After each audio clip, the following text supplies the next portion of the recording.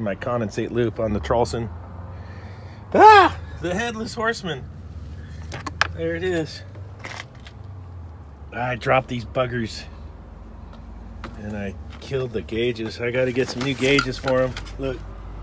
Twink. Ah. Headless Horseman. Yeah, condensate loop cut out. It's right here. And the coil just slides in on these sliders. So I picked it up out of there and then cocked it like that. I'll cut one end off of the TXV. This end I'll sweat off. I'll put some flux on there to keep it clean and then sweat it off. And then the dryer on those, that dryer connector, you got to get a screwdriver in there and flatten that tab up right there. That tab you got to flatten out to open that up. We'll get rid of that. I'm going to put a bigger dryer in than that dryer. And then it'll be reassembly. So, I'll show you guys how that goes. Once I pulled out, let's take this valve apart and see what it looks like inside. I've already broken it loose with the wrenches. These Alcos, they have a fixed power head. You can't change the power head on them. Yeah, not too bad. The needle looks a little shitty.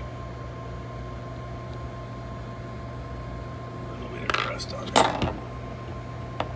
Not super bad. Not super bad at all.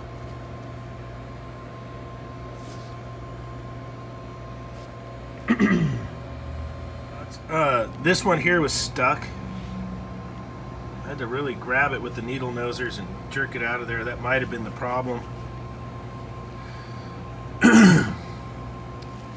But not a lot of wax buildup in there. Not too shabby. Needle a little thin on the top. Bit worn. Other than that, not super dirty. So I got to make this up and then put all the new parts in up there. Copper. I took the bender and bent up a little 90.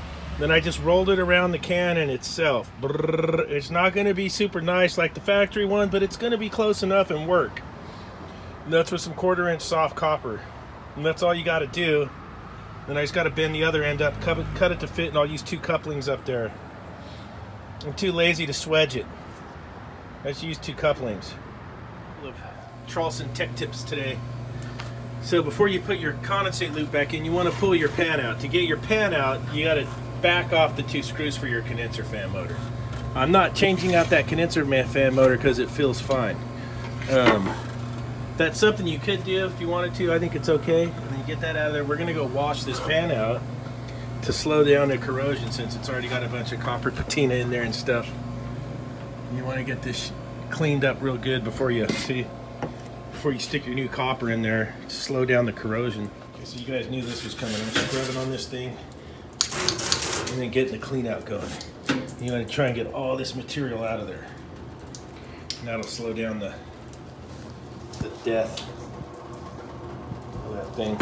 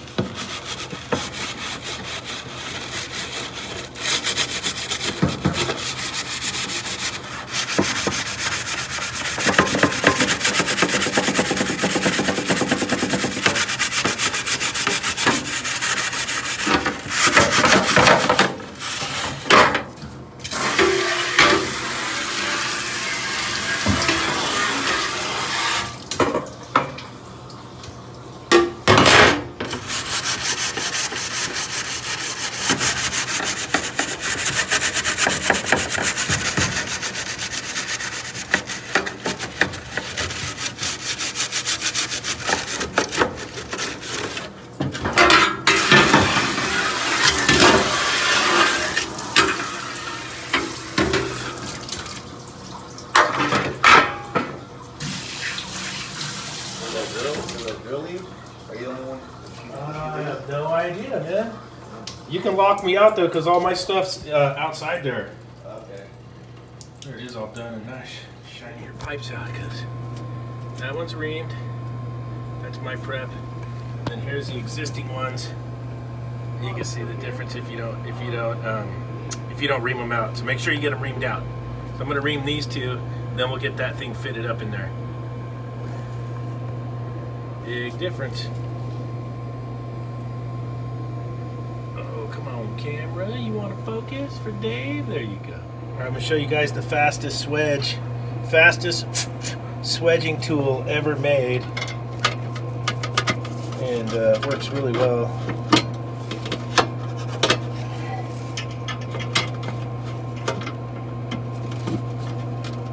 Yep, that's the fastest swedging tool.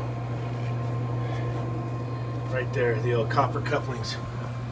I learned that from a guy named Rizzo, Frank Rizzo. He worked upstate. Condensate lube, TXV. You want to put the TXV in upside down, so if you have to make an adjustment, you can get to the stem. If you put it with the power head on top, yeah, good luck making an adjustment on that TXV. So you want to install it like that. And I have my pipe nitrogen purge going right there. My big blue hose. I do have a video about my nitrogen rig. It's back there somewhere, so I'd have to find a leak and stick it on there for you guys, but you can browse through my videos. That'll help me out a bunch. And with the camera light. So now I got to do my nitrogen deviation test, and then we can get it on the vacuum pump, and we'll try out the True Blue vacuum hose with the Field-Piece vacuum pump. We'll see how fast it can pull down this little system. Kind of excited to try that out. I hope you are too. All right, we're gonna get ready for this vacuum deal. I got fresh oil in the Field-Piece. I got the True Blue vacuum hose, the big one. This is my micron gauge, is the little mini blue vac. It's upside down. Got the ballast open up there. Let's turn it on. Oh, let's start the timer. Well, let's start the timer, and then we'll turn it on. I'll give it a sec. All right, we're vacuuming. 6 seconds in. And we'll see how it goes here. Little tiny Traulsen unit.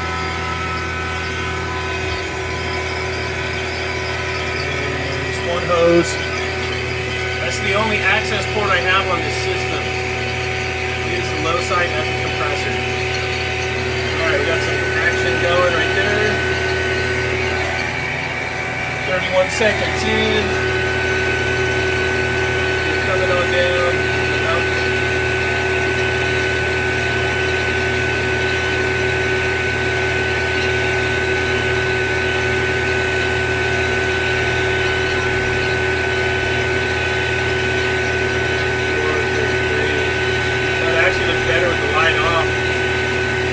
Here we go, we're approaching 1 minute in.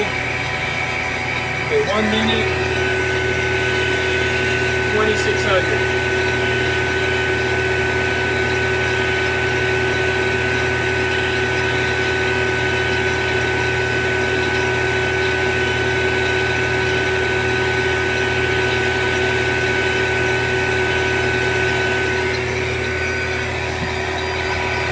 You guys want me to keep filming or zoom back in?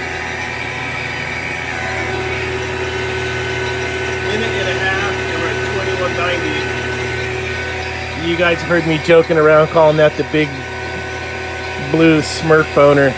I had seen it on one of Stephen Reardon's videos, and he was like wrestling with that thing. And I was joking with him. I'm like, oh, you wrestled the Smurf boner. And then I kind of gave it that name. Let's see, we're almost 2 minutes in.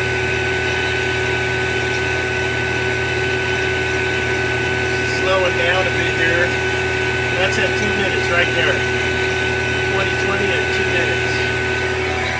Alright, 2 minutes and 7 seconds.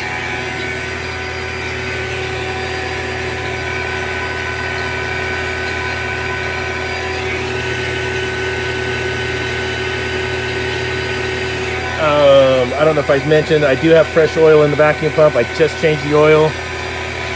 We're pulling with a 1/2-inch connector on the hose. That's the nice thing about the Field-Piece vacuum pump is the tree. You get a 1/4 inch, a 1/2 inch, and 2 3/8. If I had another port on here, even though I don't have another True Blue hose, I could have hooked up my 2 3/8 hoses with this hose. I could probably do that on some bigger walk-ins and stuff when we get down the road there. So let's see where we're at 3 minutes. We're getting there. 5, 4, 3, 2, 1. 3 minutes. 18:20. Coming down the mountain. I'll tune it back in when we get to 500 or under, so we can see how long that took. Just got it up and running. A note on these Traulsens: when you restart them, there's like about a 4-minute time delay before your evaporator fans kick on. There we go, 55 degrees. So when it first runs, give it a while, then check it. Give it 5 minutes. Then make sure your fans come on, because there is a time delay for the evaporator fans in the logic. That's a heads up right there. So with the evap fans running, I got a compressor superheat that's settling down. You can see it's adjusting. The box is still hot. Let's see what our evaporator temperature is. Yeah, 28 degree evaporator, so we're still but I'm just checking compressor superheat right there, as you can see. The unit's super tiny.